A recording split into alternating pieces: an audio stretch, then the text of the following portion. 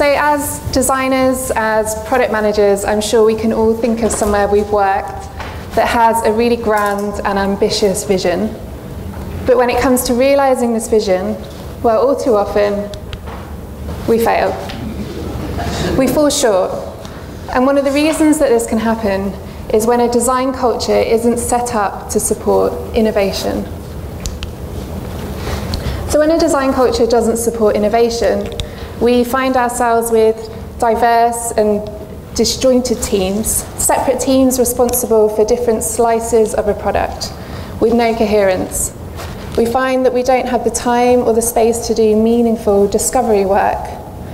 We find that we're lacking the ability to design and implement at scale. And when requirements change, we are operationally inflexible. We're unable to adapt or pivot. We find that we waste effort and we duplicate work.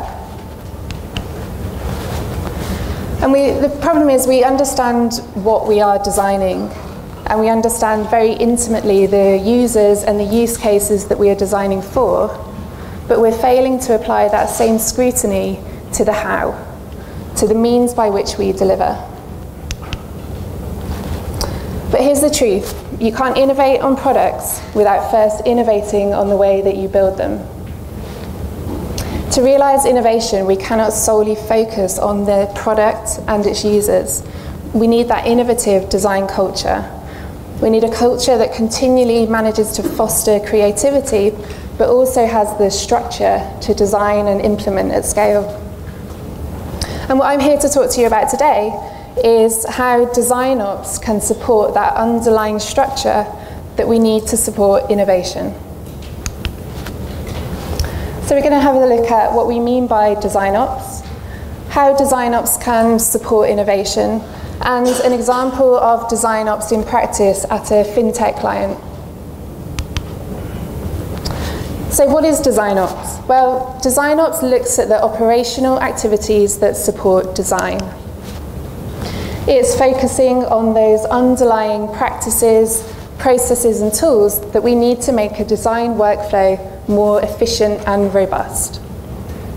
It's about enabling designers to work more effectively so that product delivery is more efficient and so that design can work at scale as your product or your organisation grows.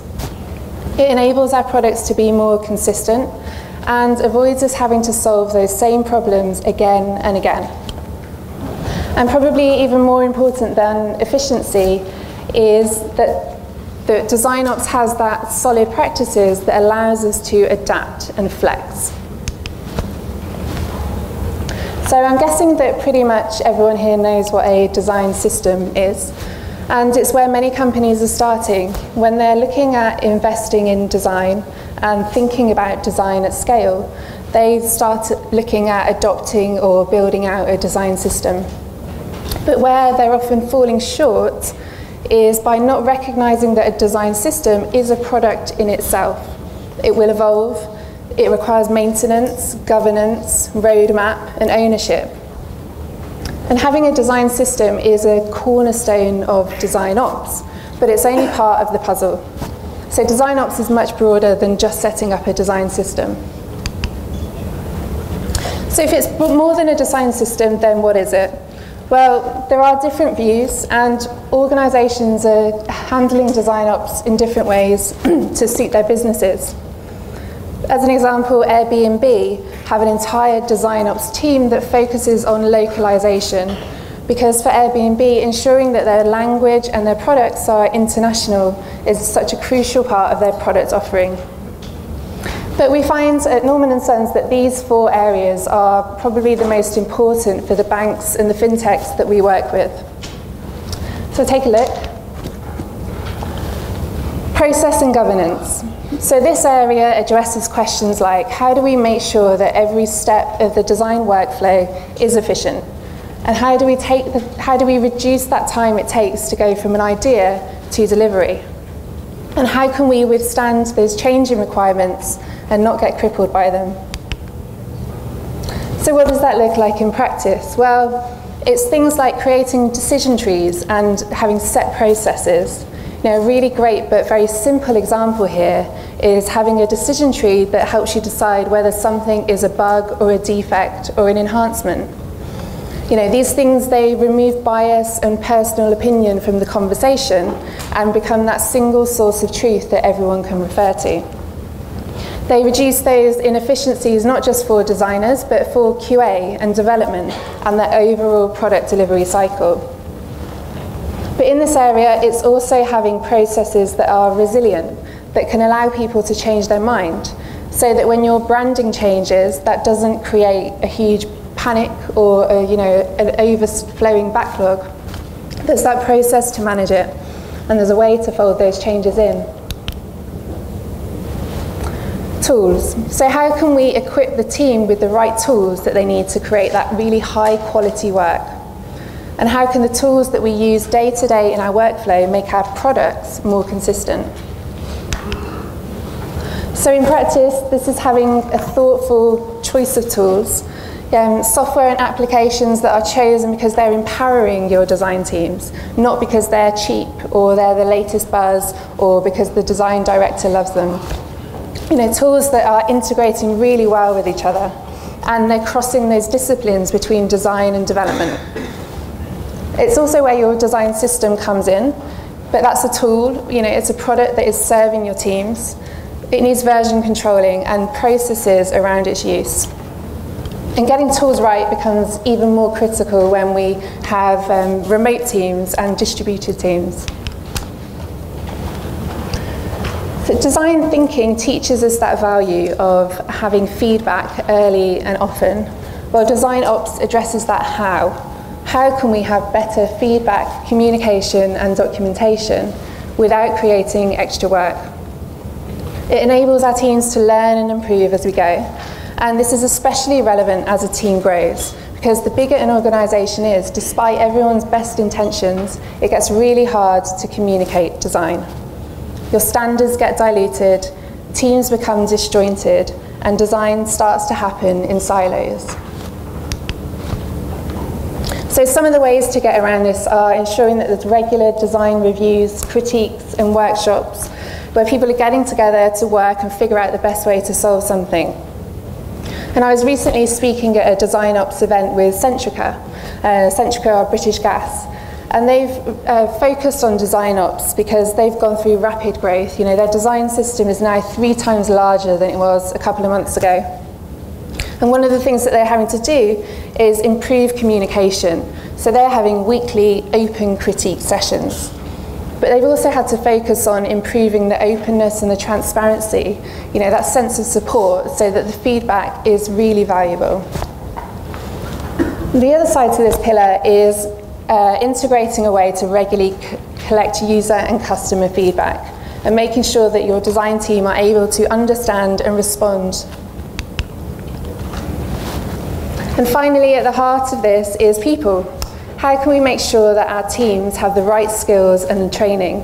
And how can we make sure that the right kind of people are working on the right kind of things? And how can we keep our designers motivated and happy? So in practice, it's working with product owners to understand the skill sets that we need for the type of work we're doing and establishing what skills or gaps we have in the team. It's improving our onboarding experience.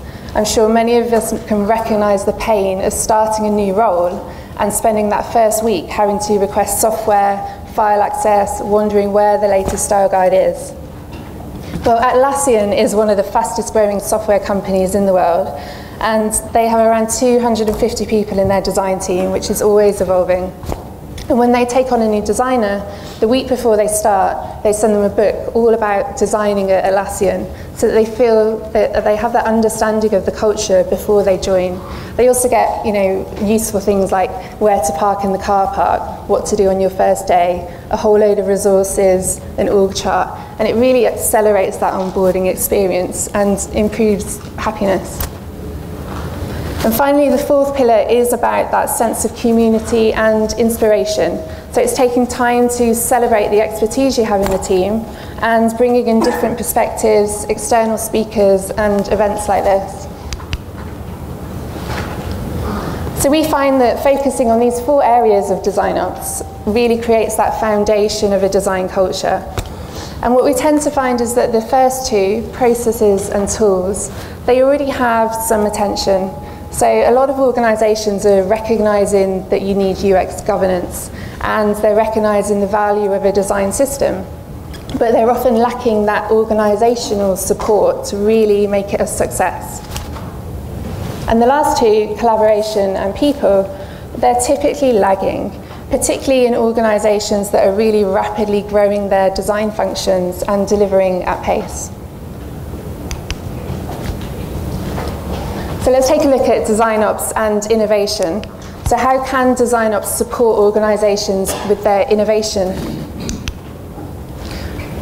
Well, a foundation of DesignOps is robust. It means we have that framework to adapt and we are prepared for change, whether that change is new brand or the design headcount doubling, as the situation we had with Monzo earlier. And DesignOps is key to scaling design in line with organisational growth. Because as we innovate and as we expand product lines and functionality, there's an acute need for design standardisation and for better communication. And scaling with DesignOps means that we scale with stability, which is of critical importance in FS and FinTech. Well, DesignOps is not just relevant to production work when we're building things. It brings that structure and governance to discovery. So we know that discovery and innovation thrive when there is an experimental environment, when failing is okay. But without structure and discipline, experimentation is costly and unable to be implemented at scale. Well, DesignOps means that discovery takes place on top of a really steady framework. So your concepts can get spun up quickly and can get tested and validated early on. And we can start to focus on the uncertainties because that framework already has the basics covered. And as reuse is encouraged, we can contribute back. We're not doing throwaway work. You know, our experimentation has cost us less, and even if we do fail, we're failing productively. We're actually yielding even more useful information to build on. It's a myth that innovation is light bulb moments from individuals. You know, innovative ideas are actually slow burning. And this is a title of an article from the Wall Street Journal, which says that most innovations are created through networks. They're groups of people working in concert. Well, DesignOps helps with fostering that collaborative culture. It ensures that the opportunities to create and collaborate are that regular heartbeat in the process. And we can generate and expand on ideas and get unstuck and eliminate those bad ideas quickly. Collaboration means that we avoid silos, where different teams are responsible for those different slices of products. And this situation described by Atlassian is so common that it's actually known as Conway's Law, where the product is ending up reflecting the organisation that has built it. And if the organisation doesn't collaborate, then that shows as a disjointed user experience. Well, changing the organisational structure isn't always the answer. At HubSpot, who build marketing and sales software, they didn't change their structure, and they kept multiple product teams, more than 40 product teams. And well, they found that having a really extensive design system has helped to solve some of the inconsistencies that they struggled with. Before developing their design system, I think they had 100 shades of grey, 6 primary buttons, very classic examples actually.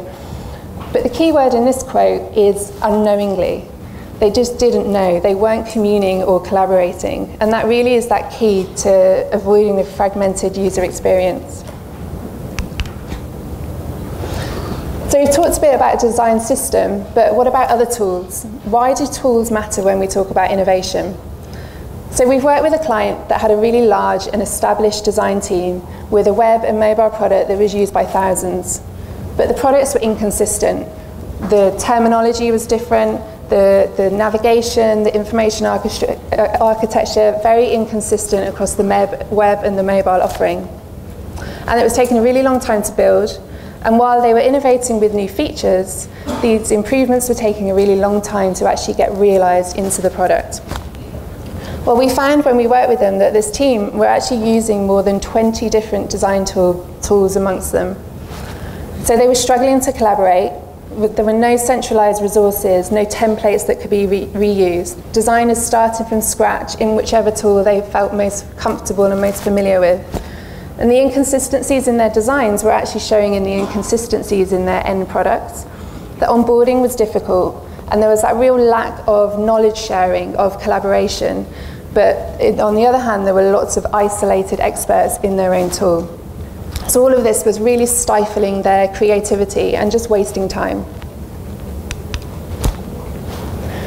So DesignOps can sound very constraining and restrictive, and I'm aware that it does sound quite contradictory to talk about standardization and process and governance in design, where we're also talking about divergent thinking and ideation and design sprints. But truly, DesignOps is not a barrier to creativity. It makes space for creative thinking. By putting that dedicated time, resources, and attention to the operational aspect, we stop spending our days pixel pushing, redoing specs, or tweaking custom CSS. And this quote by Adrienne Ornat at LinkedIn actually underplays the problem, I feel. It's more than a problem if as designers we are so bogged down with operational stuff that we're only spending 50% of our time actually managing to do what we were hired to do. So DesignOps can help give us back time, but it also makes sure that the time we have is spent on the right problems, the really valuable problems, the challenges that are unique to our products. We're no longer spending that time trying to decide what a button should look like, or which is the current shade of blue, or where we locate the latest prototype. We have that time back for creative problem solving, to solve those really interesting and valuable problems, the challenges that are unique, because it's those challenges that actually provide the opportunities for being creative, for innovating on how we meet user and customer needs. So I'm going to end with an example of how we've used DesignOps to help a FinTech client of Norman & Sons. So Cloud Margin is the world's first and only cloud-based collateral management product. Their product centralizes collateral agreements and data and automates a lot of processes. And when we first worked with them, their product was mostly used by medium-sized asset managers. But they had a very ambitious vision. They wanted to be used by the big meaty institutions, the likes of HSBC, UBS, etc. So they wanted to overhaul the UI and the UX of their product to help them achieve that goal. And they needed that innovative design vision for their current product. So we helped them articulate their vision, did the research and design and worked very closely with them to create an envisioned prototype that they could immediately begin to use as a sales tool with prospective customers. It sets the direction of delivery and also motivates their internal teams. But when we worked with them, we found that in order to have that success with that vision, to actually really deliver that, they needed to foster that innovative design culture. As an example, previously for every customer, they were creating a bespoke version of their platform that addressed the individual needs and requirements for that customer. So it's designing, building, maintaining multiple versions of a product. Takes a very long time to realize, and it's also not sustainable, not scalable when we think about what their vision is, and with larger banks comes increasingly complex requirements. It also meant that their design and their innovation was happening in silos on these bespoke versions, and they were solving the same problems again and again, but not contributing back to the core product. So to ensure that they could realize their vision, we addressed that how to deliver that vision, the design practices that were needed to deliver. And we helped Cloud Margin embed that foundation of DesignOps to deliver that value. So some of the things we did, looking across those 4 pillars of DesignOps, well, with process and governance, we changed the approach to design. It might sound fairly obvious to a lot of people in the room, but actually we started to work with them in iterations, research, design and test and roll out incrementally, iteratively across the product. We installed Design QA and created testing guides for non-designers so that it doesn't have to be designers performing Design QA. We help them with a tool set, so we set up Sketch, Envision and Abstract to help them improve that delivery process across their design and development teams. We help Cloud Margin hire designers who have that pragmatism to maintain and grow a DesignOps approach to product delivery. So what Cloud Margin has now, they not only have that vision of their new product experience, but they also have the means to realise that vision. They have that robust design and delivery process so they can avoid the situations that we mentioned at the start of this talk. DesignOps has enabled Cloud Margin to grow their product in line with their business and has enabled them to innovate on their product, but they have that structure to design and implement those innovations at scale. Their process is more sustainable, their maintenance costs are less, and they have the designers in-house who can now continue building out that innovative design culture. And most importantly, their product is helping them achieve their business ambition. They are now winning these larger clients.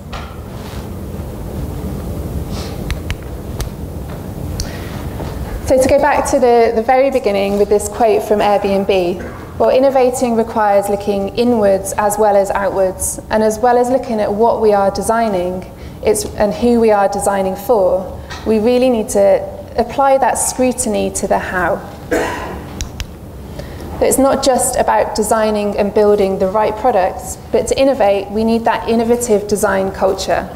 And DesignOps is key to that culture and is how we help companies innovate and realise their product visions. And thank you very much for listening.